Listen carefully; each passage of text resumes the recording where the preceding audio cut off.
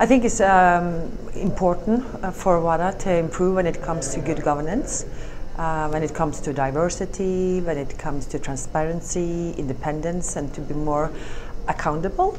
And I think it's necessary to look into which criteria we could put in the strategy now in the years to come, and to measure our goals. And then I think there are two important things to do. One of them is to strengthen the national legislation. We can see that Germany and Austria, they have a legislation that the police can give information to the anti-doping agency and so on. And that's why I'm working now with a new legislation in Norway, in our government and parliament. And I also think it's necessary that sponsors, the sports sponsors, who are putting money into all our sports events, that also they are demanding changes.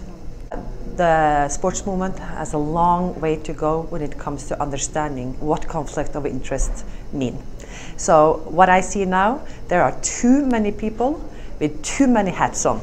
So when it comes to international sport, there are very few people actually in power of the whole international sport. And I think we need diversity. We need different people in with different background, different gender, different age. So I think that's important for sport in the years to come.